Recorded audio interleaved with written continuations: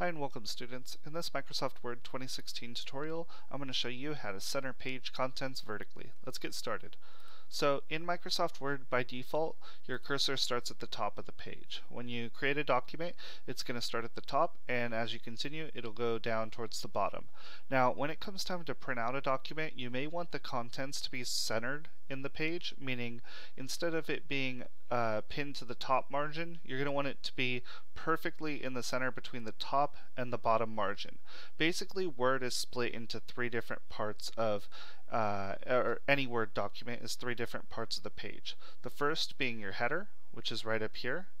The next being your body, which is all of the main content. And the third being the footer, right down here. So basically, as you can see, our document is currently top vertical alignment. Okay, that's going to be by default. Now, Word gives you options on how to set this up to be at the top, bottom, center, or justified, and I'm going to show you those differences right now.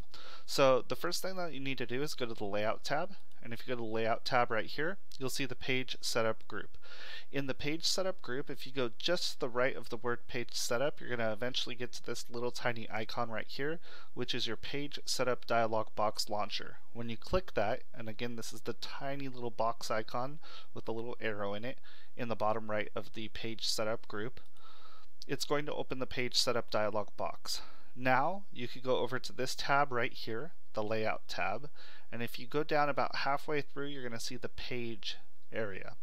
Within the Page area, it covers vertical alignment, and by default it'll always be set to top. I'm going to show you the differences of what top, center, justified, and bottom are. Let's switch this to center, and you'll see that when I click OK, the document moved down a little bit. Okay, and that basically what happened is our header is still the same, our footer is still the same, but the body contents are now centered vertically. This is a good way to get your document to print perfectly on the center of the page if that's what you want to do. Next, let's go back to the Layout tab, back to the Page Setup group, open up the dialog box launcher, and I'm going to try Justified, and we'll see what Justified is. I click on that, and now I click OK. And now you'll see that this time it's a little bit different. If I double click on my header, you'll see that now the body of the document is pinned to the top of the header all the way down to the right where the footer begins. Justified is basically taking your text and spacing it out just enough so that it's at the top margin and also the bottom margin. And so that's what justified alignment does in terms of vertical. Alright, the last one here in the Layout tab, Page Setup group, Page Setup dialog box launcher, is bottom. And let's see what that one does. I click bottom, I click OK, and now you'll see that the graduation flyer is now posted all the way towards the bottom margin. So you'll see right where the footer is, that's when the text is right above it. And now it's no longer got that space up at the up near the header.